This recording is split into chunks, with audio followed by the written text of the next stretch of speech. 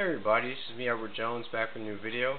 This is another video for the series Tools for Urban Preppers, and today we'll be covering lubricants and rust preventives. Right now I'm in the kitchen because to my left you see this, the pressure cookers is going right now, and I just want to be here to monitor the pressure. So I figured I'd just move the video into the kitchen. And the pressure is good. I'm doing meats. I gotta make sure the pressure stays around 10 or 11 psi. Trying to heat up a bit. I got electric range, so it's hard to. It's a bit more difficult to adjust it quickly. So I just gotta be patient. But today, this video will be on different types of oils, solvents, and greases that are good to have around the house. I believe it's good to have if you live in an urban environment, because there are times when key gets stuck in your door, the windows tracks will get stuck. Certain parts around the house will get rusty. You need something effective to clean them.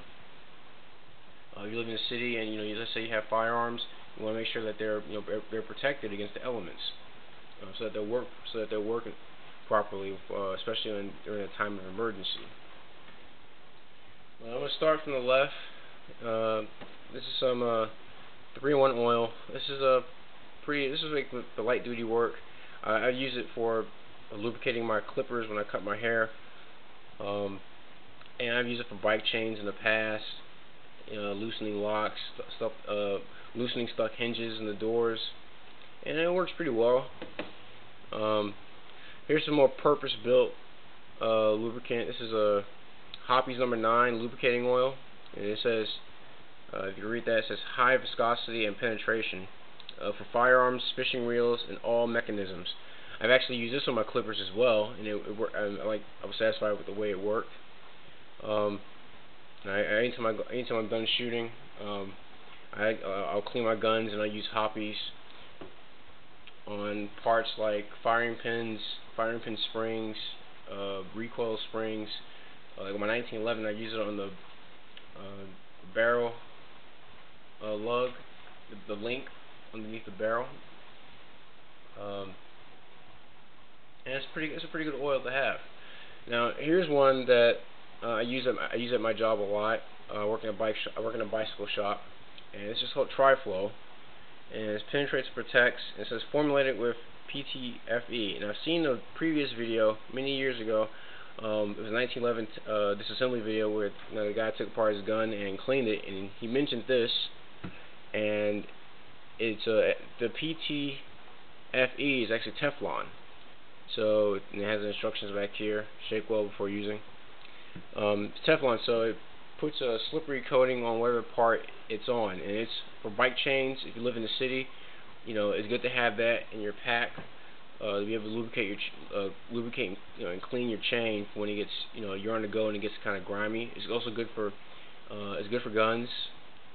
It's a bit more runnier. It's a bit more thinned out, but it leaves a good coating on whatever parts it touches. Now for some solvents, we have WD-40.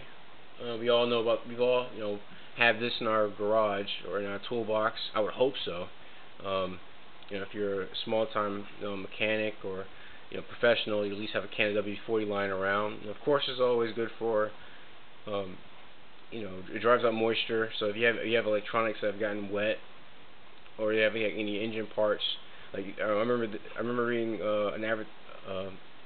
some ads on this where it talked about using on circuit breakers, but it may have been the older ingredients, the older formula. I remember the older formula was actually flammable. This isn't very much flammable as it was before. It says you can use it on spark plugs, which I've used it before, nuts, bolts, valves, locks. It protects tools, firearms, and sporting equipment. It's a lubricant as well.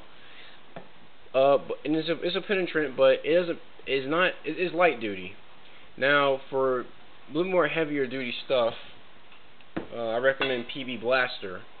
This is a bit more expensive. I think this can was about $7.99 at O'Reilly Auto Parts. I still got a bunch in there, but this will really cut through anything that's stuck.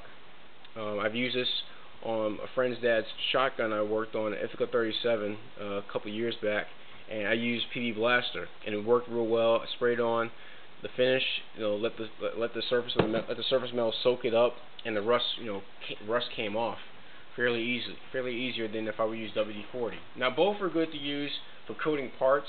I've used WD-40 in the past for when I sharpen axes. I would spray it on after I got all the rust off and just leave it in a bucket. Not a bucket full of WD-40, but just spray it on, leave it in an empty bucket for a week. And then I guess it was the humidity or the heat outside kind of baked it into the surface, allowed it to stick. I remember I picked up the axe, the head just had like the sheen on it, and so they had a protective coating. PB Blaster would do the same thing. It's very tough stuff. If you have like engine head bolts, or you have hinge bolts that are stuck on real bad, PB Blaster is a good thing to use. Also heard something that's better than PB Blaster is Kroil, and I've seen Kroil used for dye and tap sets. So Kroil is also good. I guess I haven't tried Kroil. I'm gonna add that to my toolbox someday, but I believe it's advertised as being pretty good stuff. I've read pretty positive things about Kroil on different gun forums. Now this Tetra gun grease, I use this primarily on my 1911 on the rails, the slide rails, and on the rails in the frame. And grease is good for when you want whatever you're lubricating to have constant lubrication over time, because what happens is all these other lubricants, well, more so they'll lubricate but they'll run, especially whenever it's applied to, the heat gets too hot, and so what happens is it loosens up and it breaks down and it runs off whatever part it's on because of the heat. WD-40 and PB Blaster, it can withstand the heat, but for sliding parts, it's recommended to have some good grease. White lithium grease is good to have.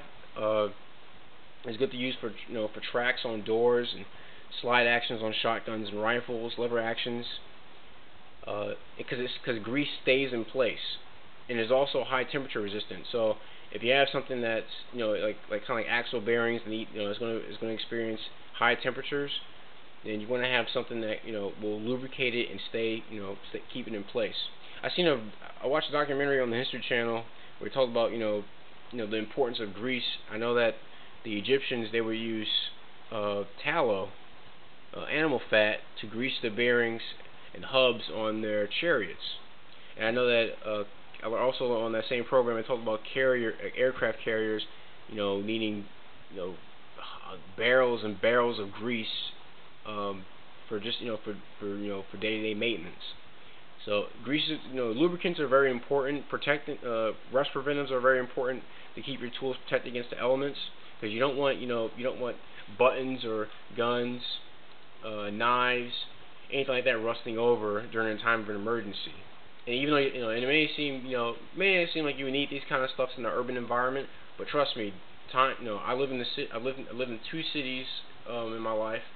I'm from New York City, and I live here in Columbia, South Carolina. And city life doesn't change the fact that things rust, things get stuck, things need to be broken through in order for it to slide in and out, or for it to function properly. So it's good to have these similar chemicals in your toolbox to aid you during an emergency, or just when times just to make things a little bit more convenient for you. But that's my video. I want to enjoy my steak, which I was cooking at the same time this pressure cooking was operating. I'm Edward Jones, and thank you for watching my video.